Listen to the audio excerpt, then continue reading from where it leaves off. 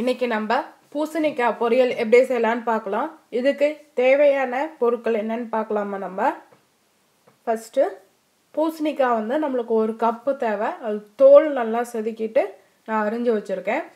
அதுக்கப்புறம் பச்சை மிளகாய் வந்து உங்களுக்கு காரத்துக்கு ஏத்தாப்புல வச்சுக்கலாம். நான் ஒரு மிளகாய் அரிஞ்சு வச்சிருக்கேன் நான். அதே மாதிரி ஒரு சின்ன வெங்காயம் அரிஞ்சு வச்சிருக்கேன் நான். தேங்காய் 2 டீஸ்பூன் எடுத்திருக்கேன். 1/4 டீஸ்பூன் வந்து மஞ்சத்தூள்.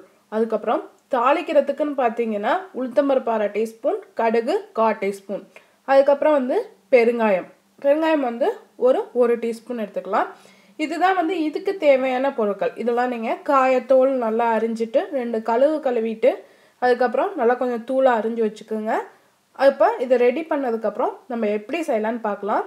ஃபஸ்ட்டு நம்ம ஒரு வடை சட்டியை நம்ம அடுப்பில் போட்டுக்கலாம். அதில் நான் 2 டீஸ்பூன் எண்ணெய் விட்டுருக்கேன். அந்த எண்ணெய் நல்லா சூடானதுக்கப்புறம் அதில் நான் உளுத்தம்பருப்பு கடுகு போட்டிருக்கேன். பெருங்காயத்தை இப்பயே போட்டுக்கலாம். அது நல்லா பொரிஞ்சு வந்தோடனே அதில் நான் வெங்காயம், பச்சை மிளகாய், கருவேப்பிலை வச்சுருந்தீங்கன்னா கருவேப்பிலை போட்டுக்குங்க. இதுக்கு தேவையான அளவு உப்பு, வெங்காயத்துக்கு தேவையான அளவு உப்பு கொஞ்சம் போட்டிருக்கேன். அதுக்கப்புறம் இதில் காய், மஞ்சத்தூள் போட்டு இதை நல்லா வாட்டிக்கலாம் நம்ம. இது நீர்க்காயினால் இது வந்து தண்ணி விடும். இந்த காய்க்கு தேவையான அளவு கொஞ்சம் உப்பு போட்டுக்கலாம் நம்ம. இப்படிலாம் கொஞ்சம் காய் நல்லா வானதுக்கப்புறம் தண்ணி விட்டு நல்லா வேவிடலாம். இந்த காய் சீக்கிரமாகவே வெந்துடும், ஏன்னா இது நீர்க்காய் இல்லை, அதனால் கொஞ்சம் தண்ணி கம்மியாகவே விட்டுக்குங்க.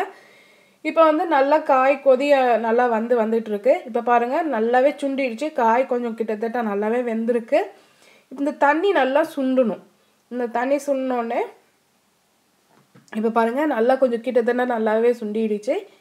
இப்போ வந்து போட்டிருக்கவங்க கொஞ்சம் தேங்காய் போட்டுக்கிறதுனா போட்டுக்கலாம். இன்னும் கொஞ்சம் நல்லா ஃபுல்லாக தண்ணி சுண்டினதுக்கப்புறம் போட்டால் ரொம்ப நல்லாயிருக்கும். இப்போ நான் வந்து தேங்காய் போட்டிருக்கேன். தேங்காய் போட்டு ஒரு 2 நிமிஷம் கழித்து அடுப்பை ஆஃப் பண்ணிக்கலாம்.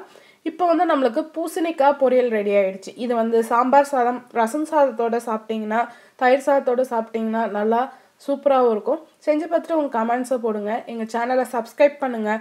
உங்களுக்கு பிடிச்சிருந்தா உங்கள் ஃப்ரெண்ட்ஸ்க்கு ஷேர் பண்ணுங்கள். வீடியோ பார்த்ததுக்கு நன்றி.